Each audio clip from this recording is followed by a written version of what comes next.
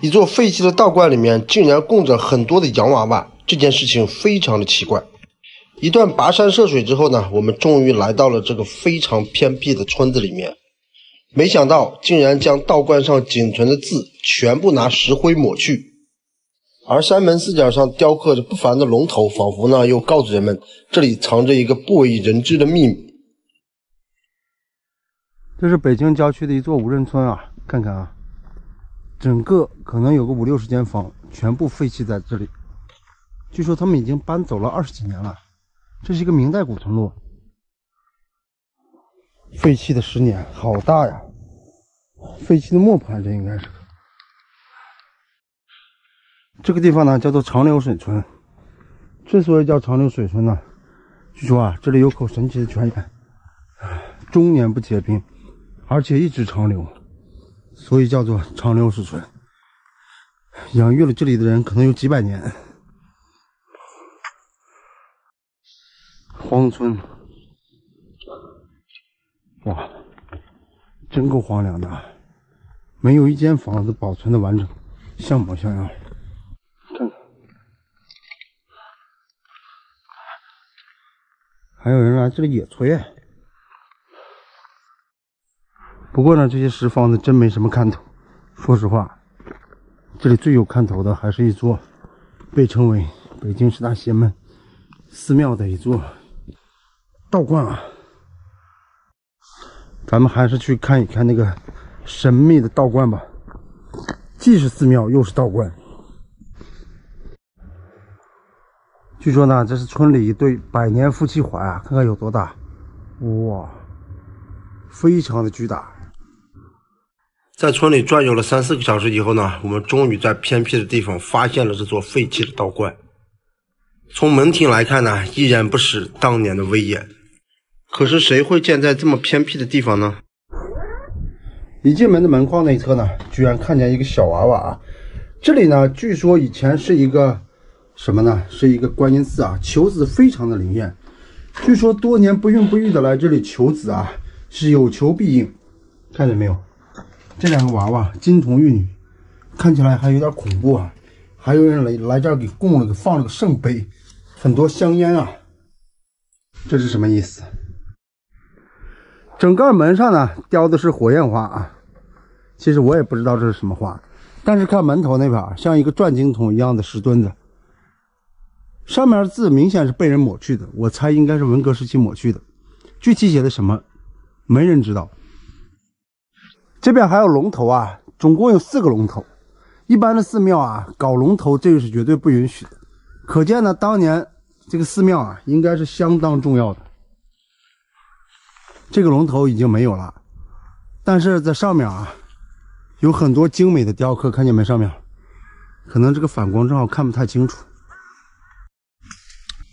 现在的最近的传说呢是观音庙啊，但这观音庙、观音寺也不见了，直接就成为了一所学校。这学校呢，你看啊，像校舍像教室，非常的像，但是人也不知所踪了，没有了，只剩下这棵枯树了。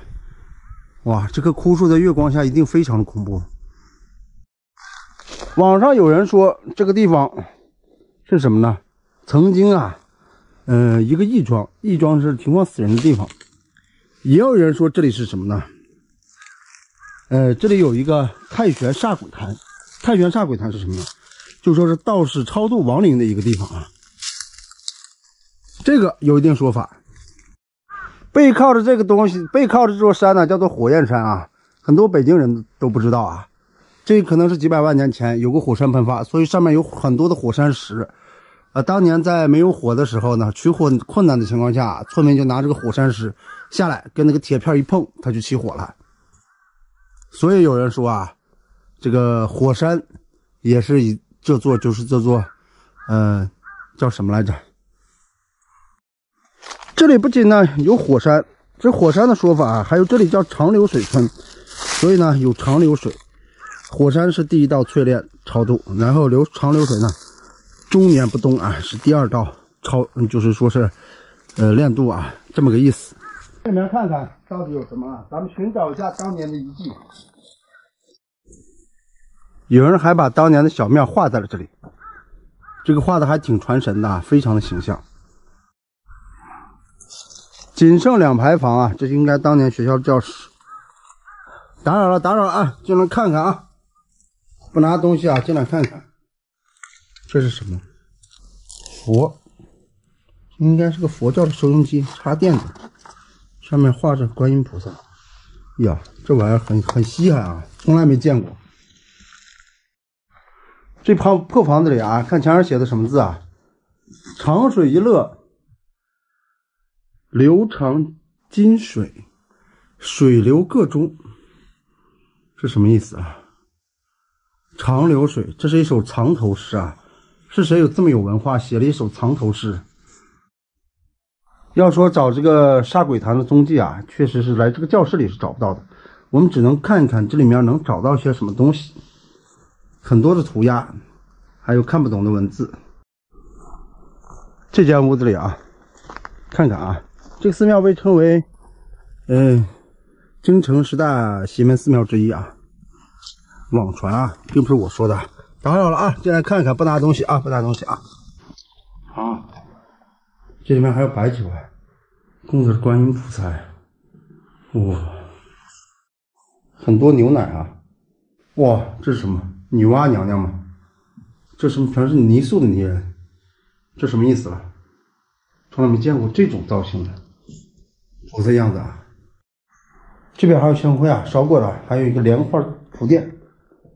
这边呢还有一包荷花，看来求子的人很多啊，很舍得啊。看看这块是什么？哇，这什么意思了？有些瘆人啊。摆的5个洋娃娃，这真是洋娃娃，不是中国的娃娃。看看啊，前面还有一对金童玉女，这晚上看了会做噩梦晚上。哇，真恐怖啊！这什么意思？放在这里。香气很重啊，这里的香味很重。观音殿旁边呢有这么个石把槽，这是印马印水用的。咱们来旁边看看，还能有什么发现？这个庙呢只有这么大点儿，然后呢有关什么煞鬼坛什么玩意儿的，我是死活没找到一点的踪迹啊。看看这里有什么？什么都没有啊！这是一个快塌的房子，危房。只有一个人来这儿到此一游还是什么了写的，看不太明白。后面呢垒了好多的石块，包括村民的房子也很多石块。我觉得这个玩意儿啊，应该就是这里的火山石。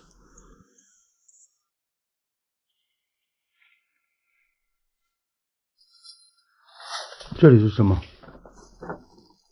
普通的房子啊，什么都没有，甚至没有留下一点的文字。离寺庙不远呢，有这么处破房子，我们以为呢这有可能是僧房啊，过来看一看，但是找不到任何的踪迹，只剩下残垣断壁了。看这个情况，我们这个推论啊，有可能是想找到这个有关寺庙的相关东西，这里是一点没有，只有残垣断壁啊，应该这是一户人家紧挨着寺庙住着的。在寺庙的正背后，也就是这个火焰山的半山腰上，有一个特别奇怪的建筑，目测像是有人专门来那里拿砖石垒成的一个奇怪建筑。下个视频咱们爬上去啊，看看里面到底是什么东西。这是一座会漂浮的小岛，竟然用一座石桥相连，十分的神奇。这座岛位于苏州光福镇，在太湖中，准确的说是西烟湖，底部却与太湖相通。地方志记载，这个岛会随着湖水上涨而漂浮，故名浮庙墩。Hello， 大家好，我现在在太湖这边啊。今天呢，带大家看一个特别的小岛。据记载，这个岛并非自然形成，而是明代嘉靖年间的礼部尚书董奋造的一个人工岛，也就是15XX年所造。既然是人工岛，那么漂浮的可能性是会有的。一部名为《光福志》的地方志是这么记载的：浮庙墩，一土腹也，西烟湖中，非舟不达，而芦蛇俨然，桑麻鸡犬，虽遇大水而不淹，故名浮庙墩。这不就是聂小倩和宁采臣想要的生活吗？从浮庙墩的名字来理解呢，扶着庙墩，有庙有墩，名字由来与岛的漂浮有关。再说董奋买下了整个西烟湖，并且修了环湖大堤，所以说呢，修岛也并不是没有可能。现在呢，我们上岛体验一下，看看什么样的。我们现在所看到的这座小桥呢，就是刚才航拍镜头中所看到的那座连接着小岛的一座小桥。这座小桥呢，看起来像新修的，这也是通往小岛唯一的一条路，车可以开进来。严格意义上来讲呢，桥的左右呢都属于浮庙墩。从地方志记载呢，仅指这个小岛。从这个桥上来瞭望一下，这边可以说是四面环湖，仅有一座小桥相连，可以说啊是个世外桃源，是离陆地最近的小岛。沿着桥的右手边呢，我们进村里来看一下什么样子的。第一眼看到的就是这口古井，我很好奇啊，这个岛上作为一个人工岛，为什么会可以打得出地下泉水来呢？这口井呢，应该至现在为止还可以用。我们可以看一下，里面还有水。沿刚才的路继续往进走，这里真的十分安静啊。但是看这些房子呢，已经粉刷一新了，不像是老房子。老的房子的痕迹呢，很难再找到，但是这里却十分的安静。感觉啊，这里的房子很久没有人住了，但是肯定是有人管着的，因为这些房子都粉刷一新了。在这里呢，我们可以看到这么一个现象啊，家家户户门口都有一口水井。其实呢，现在这里已经通了自来水。这边这个房子呢，应该算是一个老房子，从外面来看啊，但是外面已经被粉刷一新了。我们很好奇啊，这个自来水它是怎么通的？是从湖底通过来的吗？有知道的呢，麻烦帮我解答一下，谢谢。白墙灰瓦的老房子十分的干净，这是典型的苏式建筑啊，因为它没有徽派的马头墙。继续往里探索，这边有一扇门上写着李，说明呢这家人可能姓李。再往前走呢，还有一户大户人家，住在这里呢真是十分的安静啊，因为在这个岛上呢不会很热，经常有这个湖风吹过来，所以呢真是世外桃源啊。小村子里呢十分的安静，据说呢这里还驻守着10来户人家，所以呢整个村子也十分的安静。这是这里的电表啊，看来这里已经通了电了。通电的地方呢就是在旁边村子用电线架过来的。这是这边的居住环境啊，有小2楼，还有很大的4合院，所以说呢这里的居住条件还是十分的好，也是十分适合养老的一个地方。村里的房子呢基本上都是统一建设，为什么说统一建设呢？因为它刷的颜色都一样。在这里呢，估计下了雪的话，房子与雪连成一片呢，一定是一个十分美丽的地方。门前就是2棵大槐树啊，这样的情景真的非常的美啊！住在这样的4合院里，感觉城市真的不想住了，在这里才能让自己的心灵净化，感觉到宁静的世外桃源。我们来这边看一下这边的老房子啊，据说呢这边的老房子啊，很多是粉刷一新后都空置了，为什么呢？很多人呢都搬到隔壁的村子了。来看一下啊，这边窗户还是开着的，有点破烂啊，玻璃碎了，不翼而飞了。这边也同样是啊，这边玻璃还保存的比较完好，但是没有人住。在这个小岛上呢是十分的完善啊，还有一所公厕，但是公厕不开门，估计这个是将来为建景区而筹建的。这个地方呢就是很多人关心的一个问题啊，小岛上怎么排污？告诉大家，就是在这个栅栏里面进行排污。这边都写着呢，这是一个排污的设施，里面有多少个功能呢？我数不清，但是里面有很多口井，这个是不可以随意进去的啊。排污肯定有排污的办法，不用担心污染。这个老房子呢，就是我在岛上看到一座年龄最久的房子，有多少年呢？说不清楚，可能100多年，但是呢贴着标签，现在是个危房。这是老房子对面啊，它是临湖的一幢老房子，所以说呢，当初选择这块地的人呢，一定是一个十分懂得欣赏美景的人啊。这里的环境呢也是十分的好。站在这里我们看一下对面啊，其实我所站着的这个地方呢，曾经也是一个浮庙墩的码头，但是现在呢早已经弃用了，不知多少年弃用的。